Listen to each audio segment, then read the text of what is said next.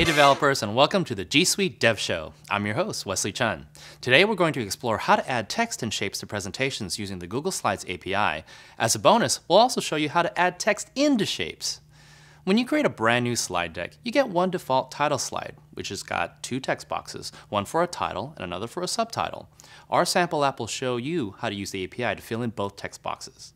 The core functionality of the app, however, will be to add a new slide. We'll use the main point layout, which, as you can see, gives us a slide with one largish text box, but is otherwise empty, so we can add some crazy shapes to it. To complete the demo, we'll also add text to not only the text box, but also to all the shapes. Our sample app will be done in Python for brevity. The client library can be installed with a single pip command, or pip3 if you're a Python 3 user. If you're not a Python developer, just use it as pseudocode to learn with. Then build your app with any language supported by the Google API's client libraries. Check out the link to get the client library for your language. Next, create a Google API project in the Developers Console with the Slides API enabled if you haven't already. If you want to get a head start before we look at our sample app, feel free to review the Adding Text and Shapes how-to, but it's optional. If you're set, let's go to the computer and see how to add text and shapes to slides using the API. We'll start with lines 1 through 16.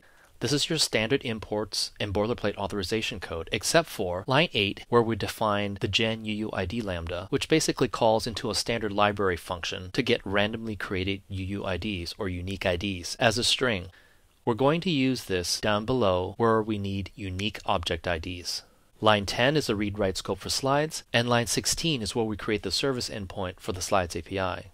Lines 18 to 24 are where we create a brand new presentation, then grabbing the title and subtitle text box IDs from the default title slide from the API response that we see from 22 to 24. Lines 25 to 30 is where we use the function that we created on line 8 to generate random object IDs. Now, why would you generate your own IDs rather than getting them from the API? Because you can use these IDs for the remaining requests in a single batch. If you let the API do it, you need to make a lot more additional calls.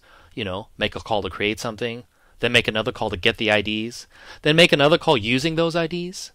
All of these extra calls chew up your quota, so it's best to minimize by rolling your own IDs and using them.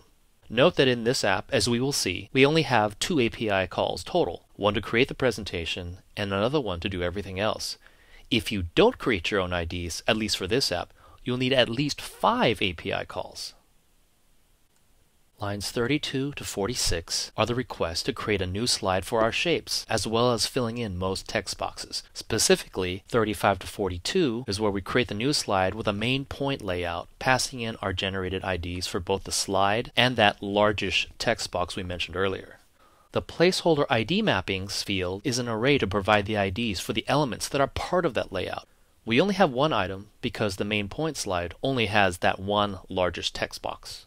43 to 46 is where we add the title and subtitle text on that default title slide and the text for that largish text box on the main point slide. Now 47 down to 94 is a large block that creates the 3 shapes. The code to create each shape are nearly identical, so let's chat briefly about them in general. When placing or manipulating shapes or images on slides, developers must calculate or otherwise provide the desired sizes and transforms. Resizing, rotating, and similar operations require some basic knowledge of matrix math. Take a look at the Page Elements page in the documentation, as well as the Transforms concept guide for more details. But if you're short on time, don't want to deal with the math, or maybe you're thinking, I just want to draw a smiley face on a slide. One common pattern then is to bring up the slide's user interface, create a blank slide, and place your image or draw your shape the way you want, with the size you want, and putting it exactly where you want.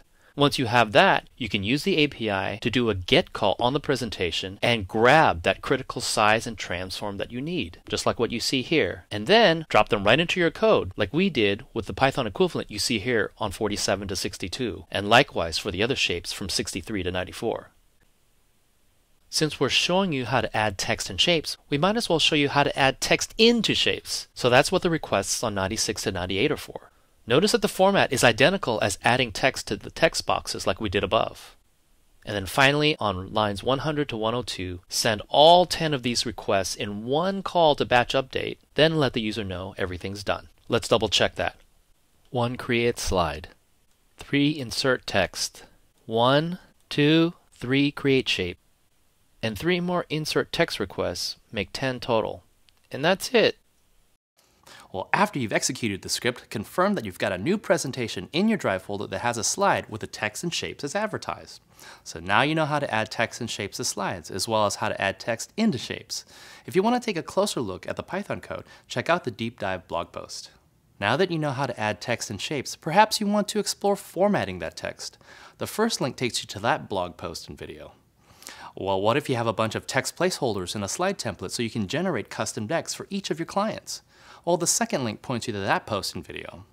Finally, if you're brand new to the Slides API, check out the overview introducing you to the API basics concepts that you need to know. If you're writing applications to generate slide presentations, there's a good chance you'll be adding text. But in the off chance you want to add shapes or text in shapes, you now know how to do that too.